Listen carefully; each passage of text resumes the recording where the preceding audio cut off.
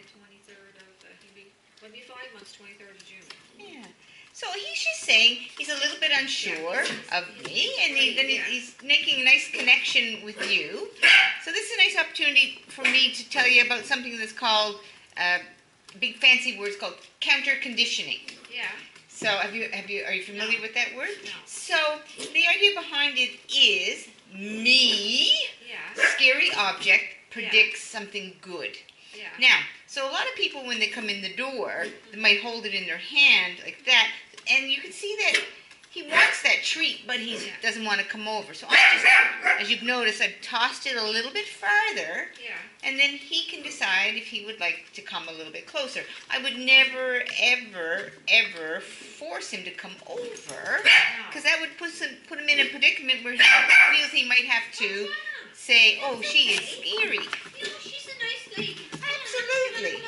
Hang on, just if you want, you can just leave him on the floor and let him sort of decide. There. So he's looking at you for a little bit of support, and that's nice. Oh, he's so brave. He's so tiny. He's so tiny. You still see he's doing that little stretch away. Yeah. But I'm not asking him to come in because that would make, if he wants to come in, he can have a little smell. There you go. And you can tell him he's a good boy. Well, it's a good puppers. Yes, you are. So dogs that are a little bit shy, we don't want to make them go over to that scary person. Yeah. Yeah. Well, like I said, it's just he hasn't been exposed to No, it a lot. exactly. So this is the time where he's just, and it's unfortunate because, I was afraid to take him anywhere because she said, don't take him anywhere, Betty, because he can pick up something. So. You want to be very cautious. He was pretty sheltered, right? Yeah. I mean, but he was in the garden, and we, keep him active here in the house, and we have the grandkids that come over, and my son is home. He works shifts, so he's on call. So, but overall he's been pretty good. He's very cute. What a good boy. Do you see how he's starting to feel a little tiny bit better? Like, I could have waltzed on in, so, But that's okay that you're doing it. When somebody is not a trainer comes in, they're not going to do this every time they come in, right? Well, if you advocate for it, you can certainly have them. So what you're going to do is you're going to have people come in and ignore him. Yeah. And let him decide when he would like. So see, this is his choice. Yeah. See how now his back legs are still a little farther back. Yeah. But he's feeling a little tiny bit better. There. Now he's having a nice little smell, but he's not. You see how he doesn't want to come all the way in, though? So when strangers come in, they really should ignore him. And absolutely, they could be sitting in a chair, and you could be having your cup of tea or whatever, and they could just be simply dropping treats at their feet and ignoring him. So what does that sort of say, right? Yeah. Oh, these scary people mean good things are going to happen. That's right. There, see, this is his choice. I'm sort of leaving my hand there. See how he says, I don't want my back legs to go any farther.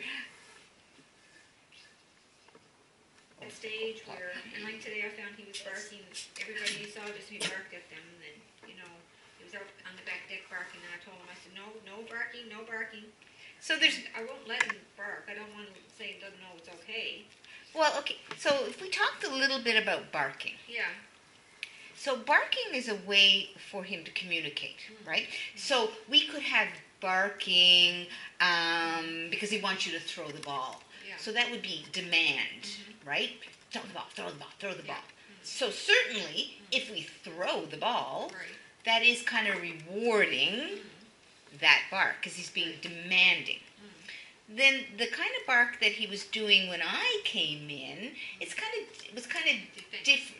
It was different, right? It was more like I'm a little bit afraid. I'm a little bit afraid. I'm a little tiny bit afraid. You're really, really scary. So that's an emotional bark. It's like it's his way of communicating. I'm a little bit scared.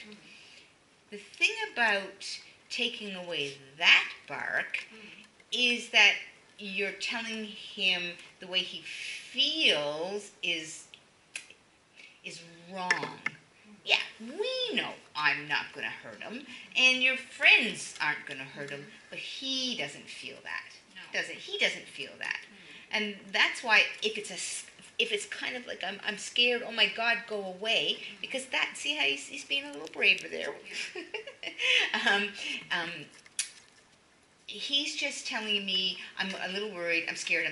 So if we suppress that bark, if we make it go away, you're taking his ability to communicate how he feels. Yeah. So do you see how that sort of... So how do you handle that when he's out barking on the deck at the neighbors and we're mowing the grass? Well, then what you want to do is you want the people to predict good things. So really, and when a dog is afraid, and he's barking because he's afraid, not because he wants you to throw the ball or, come play, right? That's demand. Come here now, I need you, I want you. Yeah. But I'm afraid. If, just like I'm doing now, when he was barking and showing fear, I started tossing treats. It will not reward how he feels. It's not going to reward that bark. No. He can't make himself be afraid. He can't say, oh yeah, when I bark like that, I'm going to get treats. Yeah. So you need to make people look really pleasant in his eyes. Right. And that means good things happen. Yeah. Now, if by chance, you are out on the deck, then if he sees people, oh, that's a good puppy, you're so good. Then give him, I just saw a little bully stick, right? Yeah. You might want to save that bully stick for then. So he sees somebody, give him a bully stick to chew. Yeah. So therefore, seeing people means good things happen. Yeah. Does that kind of make just sense? like they're at a distance, because he was like that's the first time he's actually ever done it, because up to now, he'd be in the garden and Buddy said, he doesn't bark. I said, no, this is something new now, right? But so see right now, like, see his posture has changed somewhat. He's like, oh, you mean good things are about to happen. So he's really more willing to engage. If I stood up now, Christina, he would feel very frightened again. He would feel very frightened. Yeah. And again, he knows I have treats here now, but his willingness to come closer is there, but I'm not using the treat to make him come. He's scooting his little bum a lot. Does he have something wrong? No, that's the first time he's done that. Yeah, Not time he'll do this. it's usually anal glands. There, see? Oh, now he says, you're okay, lady. Oh, he says, but, oh, yeah.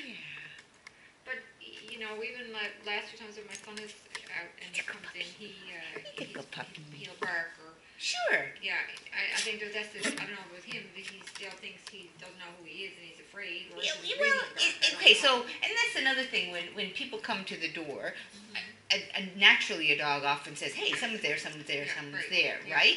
So that could be, okay, you're fine now. He's really wanting to check out what I have here. There you go, puppy. Yeah. Like, I don't mind it when my dog barks when somebody comes, but he doesn't need to keep barking and barking and barking. And if he keeps barking and barking, well, is he being demanding, like he wants attention, or B, is he frightened to death of this person? And you always can read it by the body language of the dog. You want him to come in now, do you? Do you want me to come in? There, Sydney, the puppy. And here's another thing there. As he was coming in, I was looking at him right in the eye. And then he had that little tiny bark, right? So I stopped looking at him, and then he said, oh, I'll come in. Because that, for a dog, is very threatening, right? Mm-hmm. There's a good puppy. Now, that's a good puppers. Nice. Oh, you're so brave. We're gonna play a game, and we're gonna do stuff with your. Now, I am going to stand up, and as I stand up, I'm just going. See how I'm going to toss a piece of food.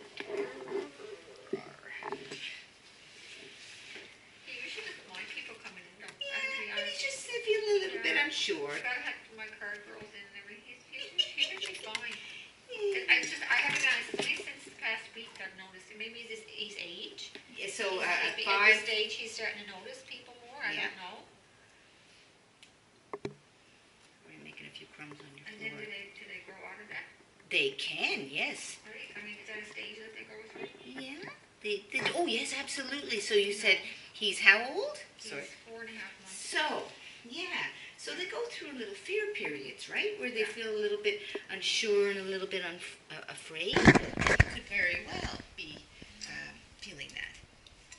So he's feeling, oh, there's a big treat for you. Oh my God, you go eat that. It'll be a whole meal. He hasn't eaten much today, actually. He didn't eat much lunch, and I didn't give him any supper. Okay, good. So Because he had a lot of treats. there's Mind food. you, they were really, really, really small. Yeah, there's food But- in his dish, but he's not eating as much either, I find, as he was now. So where are we going to go? The kitchen, Yeah, you go to the kitchen. Okay, is that to my right? In the kitchen, yeah. Okay. Yeah. So hang on That's there now. okay. Yeah, he's fine. So because I'm moving, he says I can't go back there. Because I'm moving, that changes it for him, right? Oh, that's a good, brave boy. There. What a good boy. Yay, he's so cute. He's very cute. Yeah, he'll be fine. He's just saying, oh, there, nice. See, now he says, oh, I like you, lady. Was it good? Oh, what? Where are you? Oh, hello. Oh, thank you very much. Oh, that's the nicest kid. Oh my God, he's so cute, Christina. Isn't he? He's so He's cute. but he's a handful, let me tell you. Yes, I got a little terrier in me. You know, I got a little terrier in me. So I could We had a be. terrier. Yeah. We had him for 16 years, and he was so good. People thought he didn't bark, he didn't shed, he didn't do any dirt anywhere. He was like human. He was like, is he really a dog? Are you sure he's not human, right? Oh, the puppers. Oh, And I he's gotta so say, cute. he was a puppy, but he wasn't as much trouble as this guy is as a puppy. No way. They're a different breed. So, when a puppy is feeling a little bit unsure, if you make visitors a nice pleasant situation and lots of support and having them ignore, Yeah. once he's feeling comfortable enough to be patted, and by the way, I'll follow up with an email because I already was sort of talking about some stuff that we didn't communicate with Right. via. Yeah. Yeah. So once I he's get up on, he bites, he constantly wants to bite, he's like, he's chewing on me, he says from when he was a puppy, right? Yeah. Yes, he was always chewing, so I just let him chew, and he still does it. So how do I get him out of that, and does he grow out of that? So just let me finish this thought Yeah. about strangers, okay? Yeah, So once he starts to feel a little bit tiny better about the stranger, Yeah. me, which he's Yeah. feeling now, yeah, and then he's willing to be petted, a stranger probably shouldn't pet him any longer than like 3 to 5 seconds. yeah. And then they can take their hands off of him, and he will let them know if he wants to be continued to be petted. So if he came back over there now, hi, so I can give a little bit of love and the puppers, and I take my hands off, and he just said to me then, oh, I think I'll have some more. Yeah. This is for dogs that are a little bit shy. Now, how do I know if he wants to be continued to be patted? Well, if he's moving forward. But if he moves away, then I'm not going to reach out. No, that's for dogs that are a little bit shy. If he wants to be patted, he'll hang around and stay.